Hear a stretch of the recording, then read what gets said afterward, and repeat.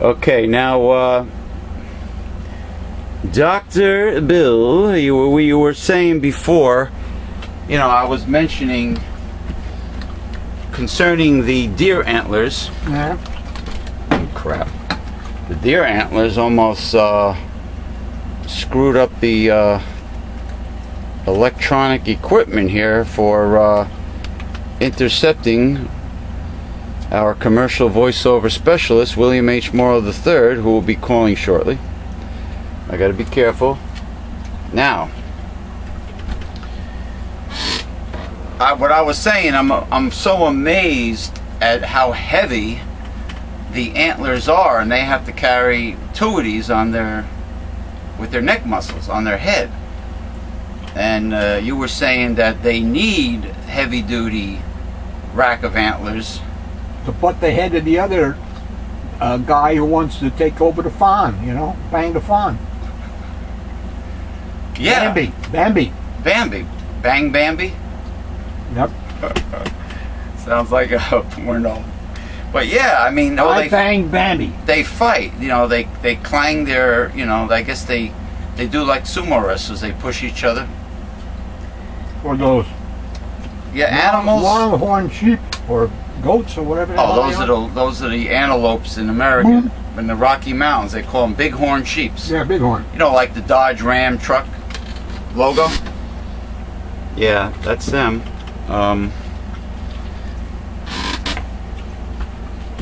You know what? I tell you one thing. The shillelagh was actually easier to lay down than the horns. Oh, before William H. Morrow III calls. Well, he didn't say he was going to call this early. It's 3:10. Is it really? Theoretically. Is this thing set properly? Oh, you got to be kidding. Why did you let that go? That may not get him off of there now. He may be on that. On the answer machine and stay on. No, nobody. But look out, man. Don't let it ring too. Why do you have it set like that for? Christ almighty. All of a sudden, get it. Get it. Hello? Good day. Is this William H. Morrow III? Oh boy. It is me. How about everyone? Okay, is your volume set to the max? Because you sound a little low. I am. It's hard to hear you guys. Very hard. Let me just check again on the machine. Okay.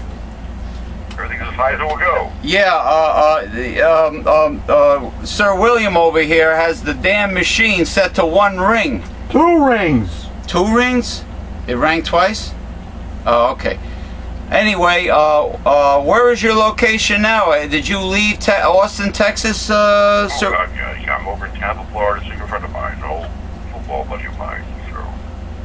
Okay, all right, that's good. You're in Tampa, Florida now. This is If you could, though, please. I mean, it sounds like you're way off in a can somewhere. I'm trying my best here because you sound low yourself. Yeah. I use the stovepipe to God. Okay, William Morrow, do you hear me? Yeah, I do. You know what? There's always complications. You know, every time I come here to do the show, if I get a feeling in the back of my head that says something's gonna go wrong, it happens. Shit happens. I'm the same way. When I get a certain feeling, I go, oh my God, here it goes. Like one of the cats interrupted my introduction. You know, he wanted to go out. So I says, you want to go out? Yes? No? He turns around and goes back. He comes by the door. His name is Steve. You don't want to go out? All right. What does he do? As soon as the camera's turned on and I start the introduction, he wants to go out. No, it's not all, because I'm a stickler for professionalism and how this show looks on video, and it just annoys me that the introduction was interrupted. It's like things happen. Yeah, well, obviously shit does happen. Anyway, the main topic, what we were talking about before, William, is how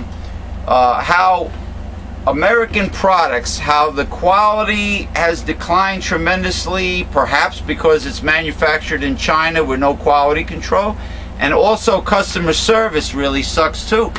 I mean, you know, overall. Well, it's not just made and manufactured in China, but everything is Taiwan, Thailand. I think I mentioned a few shows back, I got a phone call for a magazine subscription.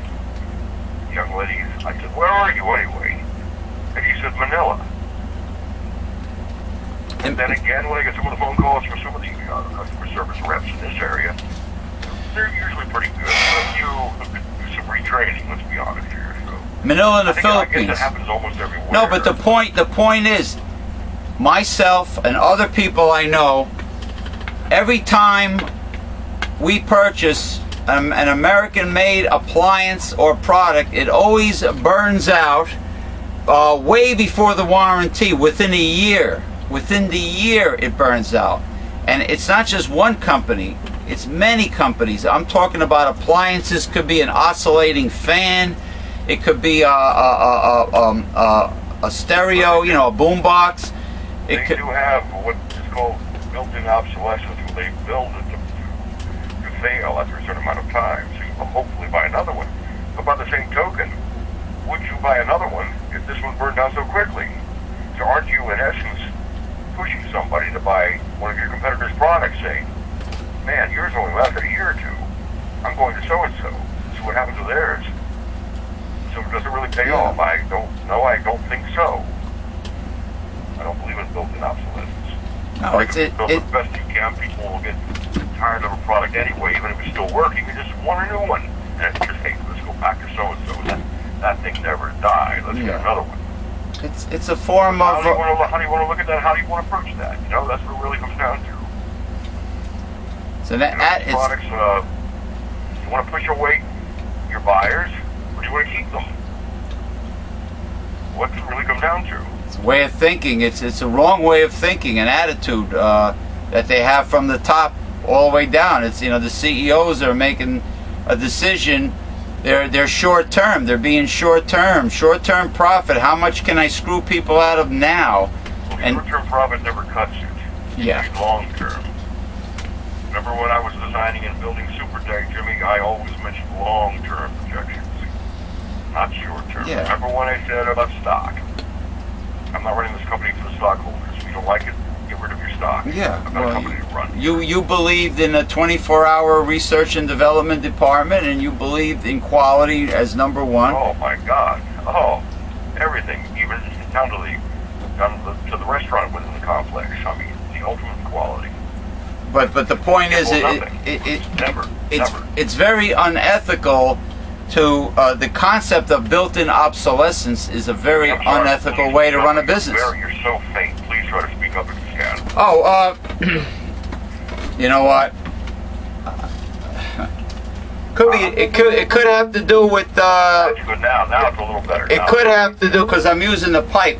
It could have to do with the fact that you're speaking wirelessly, because you have the volume cranked up to the max. Yeah, as high as it will go. Okay, yeah, what I'm trying to say, and the concept of built-in obsolescence in a product is unethical. It's an unethical attitude towards business. You're not designing and engineering a product to be as good as it can be. Well, like I said, just a few. But that's the essence of capitalism. Product. Yeah, being a crook. How many times have we all heard a friend of ours or an acquaintance say, growth, I'll never get so-and-so and buy another product. That thing was a piece of junk. Thing died after 1 year. So you're losing another customer. Like I said, it's not ethical. You want customers to return, to keep coming back to your product or your product line. And you're not going to do that with things failing. You need quality products. That's what people want. How many times will people not go back to a restaurant if they get food poisoning? Or if it's cold, or if the service is horrible, I'll never come here again. Well, it's the same thing, basically. It really is. Same application. You know, it's, well, it is the same thing. Because a restaurant has a kitchen. The kitchen is your product assembly line, per se. So, if it's bad, they won't come back. Right. Or it's like... You've got to kiss the customers, you know what. Give them what they they're paying for. And if you're not, they will go somewhere else. Yes. If there is not, if there is another place to go. If there is a somewhere else, if the company doesn't have a monopoly, you know, there is a somewhere else. Well, there always is. Apple thought they had a monopoly, but now they're getting a little bit kicked in the butt by Samsung. Good. With their Galaxy, I think it's the S4, I believe, what have you.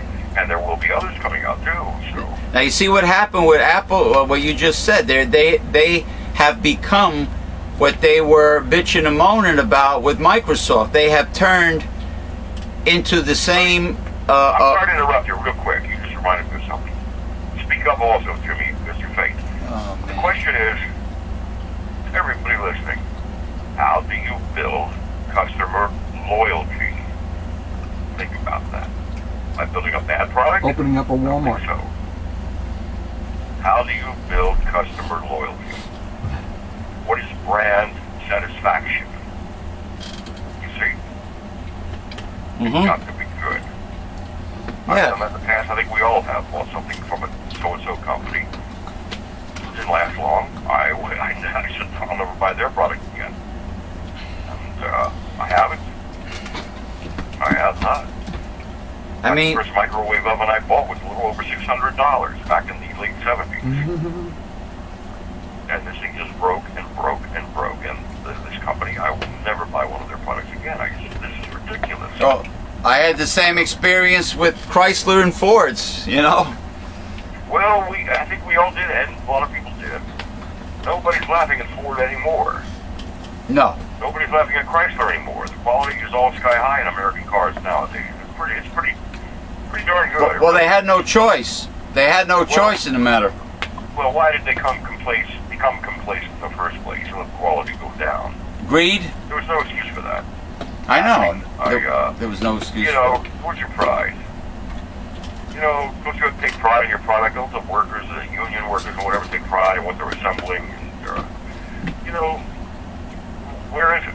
And they should be able to afford to buy the very product that they're assembling too. Well, they are. They get great discounts. I mean, a GM employee gets a great huge discount when he buys a second GM flaw car. of capitalism. An employee, and it works on all not being able to afford to buy the product and through other industries as because well, of low wages. what have you. So, yeah, I mean, there's no better testimony than having an employee drive the very car that they are assembling. I mean, that's you also wonder how politics plays into that too. Yeah. If so-and-so, Joe Smith, an assemblyman, puts in an order for a car, you don't think word is passed throughout the entire assembly line? It's one of our own.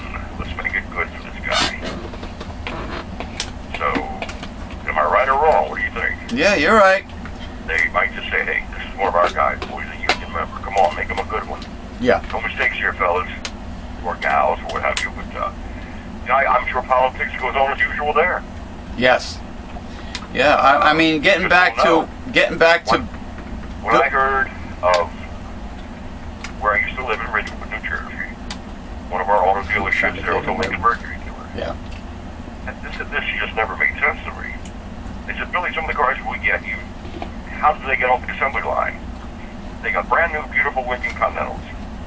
Front seats had leather. Rear seats had cloth.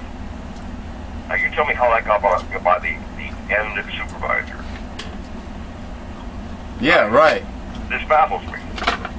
I mean, here you have two different materials, front and rear seats. So God knows what's going on under the hood with the engine. You know? Yeah. Well, I also getting back to built-in obsolescence, which is please speak up. I'm sorry to interrupt. yeah, you too.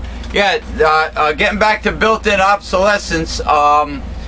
There's these companies, like, let's say it could be a company that makes air purifiers and vacuum cleaners, that arranges it so you have to continue to buy their filter or their bag continuously.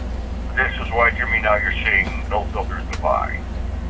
It's a reusable lifetime filter now. You're seeing a lot of that around. Right. That's what the public and the people or the buyer want. You can clean. They're tired of buying filters. You can clean it The other one is I shouldn't mention companies, but like Oric, it gives you that lifetime filter. You just rinse it off, put it back in. It's a wonderful air purifier. Smart move. Yes, you're going to make money, more money as a company, the people coming back for more filters, but people get fed up with that. They're tired of it. So maybe you pay a little more for a great quality product. You never ever have to buy another filter again. Hey, air-conditioned filters. In the old days, you couldn't wash them, right? They were not washable. Well, they were so thin of a membrane that got dirty. If you try to wash it, it would rip. Yeah. They're a little stronger now, but then you see the other companies now. They're reusable. They're strong plastic. Yeah, well, that's what I mean. They're reusable. They're you could rinse them under a faucet, a kitchen faucet. That's what people want. Because in the past too, I'll give you another example. Years ago, this is back in the a long time ago, late 70s, early 80s. I bought an trying to take command as a interviewer, but I can't do it. You could not find the filters anywhere. I called the company. They couldn't even tell me who their suppliers were. I said, this is ridiculous. You know, I bought your product, but I can't use it because I don't have any filters for the thing. So, but if it's reusable, bam. Like you said, Jimmy, rinse it under the water, hop it back in, turn it back on. There you go. Right, and not be subject to. I refuse to buy any appliance where I have to continue, for as long as I have that appliance, continue to order parts, filters, whatever, from the company. I mean, to me, that's a racket. Well, it is a racket. That's why you want things that you can clean yourself quickly. You know, that's the way to go. Your good companies, well, like I mentioned earlier, Oric. Great product. Oric is good. How's Dyson? I see a lot of Dyson commercials. Dyson's not as good as I don't believe is advertised compared to a Shark. Okay. They're overpriced. Right. That's what I believe. I have a Bissell that I'm very happy with. Bissell's been around a long time. No bag required. The suction power is so powerful. It really is. With no bag required, it's bagless. It has a HEPA filter in it. You know, but that's what I mean. A company who puts quality as #1 and doesn't just say it on a commercial, but really does it. Shark does claim it all the time on their infomercials. You've got their CEO, he's in their infomercials. Everybody I spoke to, you look at the rankings, the ratings, they're better than what their infomercials claim. Right. They are that good. Yeah. And that's what you want. Yes. Now, William, you have something very special to say about newsletters censored. In a few minutes, I want to talk a little more. Yeah, sure. Go ahead. Just stand behind your product. It's not hard to do. It's very simple.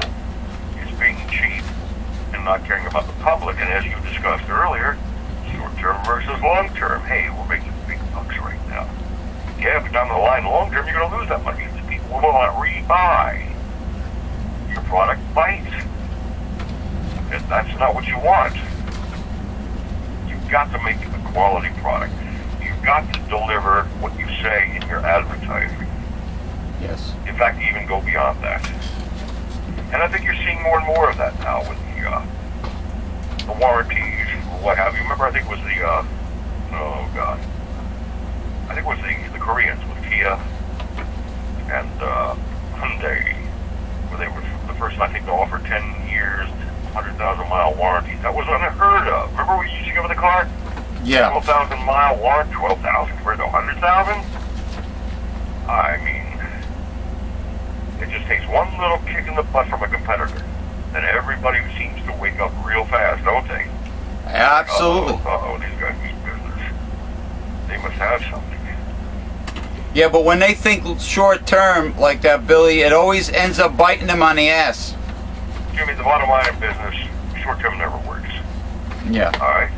But real quick, I want to tell your listeners too that the best way to join your Reverend Bill's organization is to go to www.newslettercensored.com.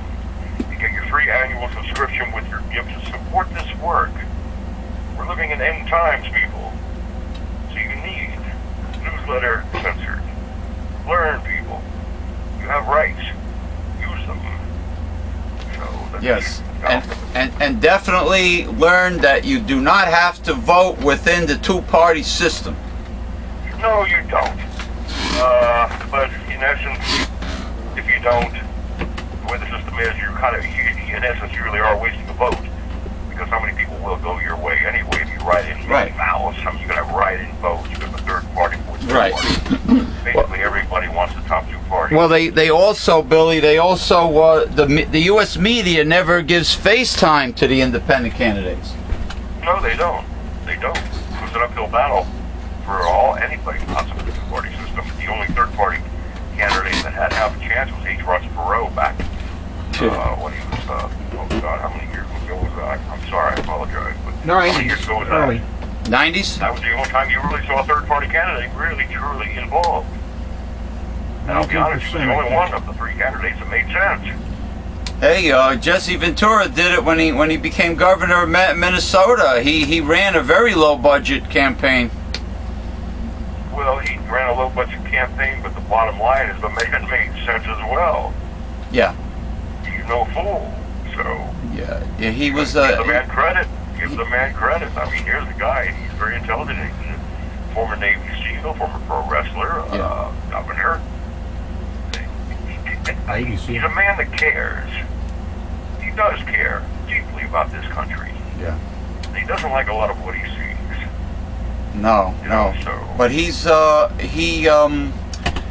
ran as an he ran under the Reform Party just like Ross Perot did. But if he decides to run in 2016, he is not running under any party because he feels once you run under a party, then you owe people favors.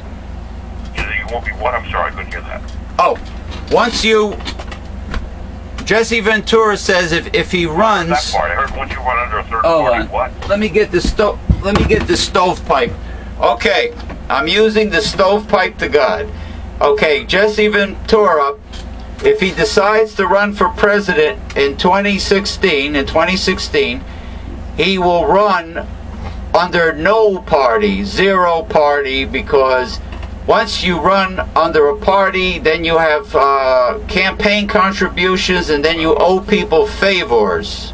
Well, you do, but so you're saying those who run as an independent. Yeah, well... So he'll still get independent contributions anyway. Well, yeah. How those owing favors will matter, but along the same line, in essence. Then you had your ones this past couple of years, too, with Ron Paul, and I forget who else. I thought I could name them all. I can't remember them all. But, yeah. Well, I wonder what the answer is. The politician has to... Huh? The answer is getting money out. Money? Out of politics. Oh, getting money out of politics is removing corruption from politics. Well, you wonder. You do. Well, yeah, money is what corrupts. There you go. I mean, look how they got Al Capone. I mean, they couldn't get him on all the murders and everything. The lives he ruined, they get him a little simple tax evasion. So, politics as usual. Well, there. Look at like Martha Stewart was put in federal prison for a lousy $40,000, right? That was wrong. They were using her to set an example. Yep. She is not a nice person from what I hear. Nope. But don't use somebody to set an example. That was wrong. Yeah. The same with O.J. Simpson. I think we all believe or know that he is probably guilty. But this last thing they got him on really was total bull. Walking in to get his own stuff back and the amount of years he got. He's getting more years than most murderers get, a lot of them. And this is wrong. Don't use the public or the people as an example. Set an example. I mean, it's like the basic things in our legal system. Okay, a cop could really get anybody for anything driving down the road, depending how hard you want to look. So don't use things as an example. And like I said, O.J. Simpson, yes, he's a jerk what he did. And the judges always side with the cop. Honest, the last thing he did was no big deal. People, come come on now. You know, in honesty, it was no big deal. So, you see the new commercial they have now. If somebody is driving under the influence of a prescription drug, they could be arrested just like a drunk driver. I mean, they're looking for more revenue, it looks like. well, I assume they are looking for more revenue, but if you are under the influence of a prescription drug, I think you get warnings on your little pill boxes or whatever that say do not operate heavy machinery or blah, blah, don't Yes, drive you under do. this, can cause drowsing. You Right. were forewarned. You abuse it, now you pay the consequences. Yeah. Hey, whether it's booze, fellas, or a prescription drug, it still could kill somebody. You ram into them head on or go down the wrong way on the highway or something. Yeah. Who knows? It's still the wrong way. The Well, wrong thing to do. you're right. When you get a pharmaceutical, the pharmacist gives you all the detail on They give you paper. every fair warning and side Right. effect. Now, if people are too lazy to read it, hey, that's their problem. We can't walk you home, Jimmy, and hold your hand and say, please read this. You know, the people have to do so, like you just said. They don't. I think a lot of people probably don't even glance at those sheets. And then they go out and something bad happens. Yeah. Well, the whole lawsuit subject is way out of hand too. There's so many frivolous lawsuits, like Oh my God. like this stupid sexual harassment bullshit. A man cannot ask a female coworker out on a date. You know, he could lose his job for that. Come on. That's wrong. We talked about this weeks back. I think we did. Yeah. You can't even compliment a lady anymore. I mean, if you see a coworker or somebody say, you look really beautiful in that dress, that's sexual harassment. Yeah. To me personally, that's a compliment. That's not harassment. I'm not trying to pick you up, or I'm just saying you really look beautiful. You really do. Right. Am I so bad for complimenting you? Would you like it better if I said you look absolutely hideous? Right. And is that legal? Right. I mean, Now, where do we weigh the negatives Now you're and the bullying. positives? Where's sexual harassment? Where's a compliment? I mean, where do we draw this line? I mean, what You if can't open your mouth anymore. what if the man did ask the female coworker out on a date? All she has to say is no. Say no, and that's the end of it. And that's the end of it. It's that simple. I mean, their point. You can't have somebody out. Yeah. I don't know where we're headed. I mean, We're everybody headed down the right lane. is so damn thin-skinned today. I mean, you can talk about. Skin scared and just plain nervous wrecks. You can't open your mouth anymore, and it's just wrong. Yeah, I mean, Sadly, they're taking all the quote fun out of life. well, yeah. I mean, I'm not going to mention any names because it'll cause a lot of trouble. But the gentleman that we took under our wing, you know, he was so deathly afraid of offending anybody that, you know, we couldn't talk about politics, we couldn't talk about the Catholic Church, we couldn't talk about anything.